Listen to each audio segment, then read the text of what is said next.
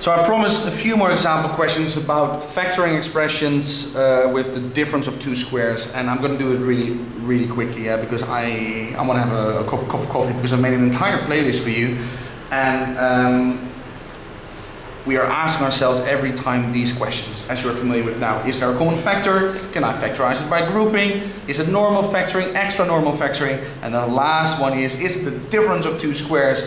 And that is a beautiful let's say opportunity to show everybody what a great mathematician you are. Yeah, the difference, difference, subtraction of two squares, and if you factorize it, it is then a, so basically the root, plus 8a minus 8. Why 8? Because 8 squared is 64. Yeah, you could rewrite that as a squared minus 8 squared. The difference of two squares, a plus 8, a minus 8. Okay, so the next one, it's not grouping, it's not normal factoring, there's no common factor, nothing like that. It's the difference of two squares. You identify that very easily if you are an experienced, let's say, experienced with factoring.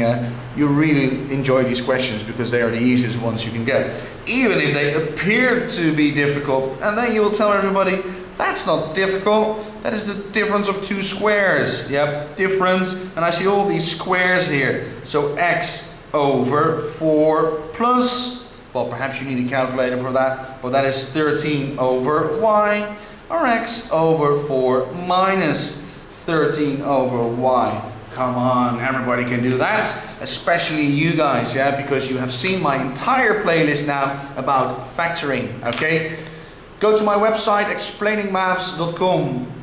If you have a question, you can ask me, and I'll be very happy to just help you, and I'll make a video for you. Don't worry about that. You'll also find more resources there which you can use for free. Like and share this if it was useful, and I'll see you later. I wish you a very pleasant day. Bye bye.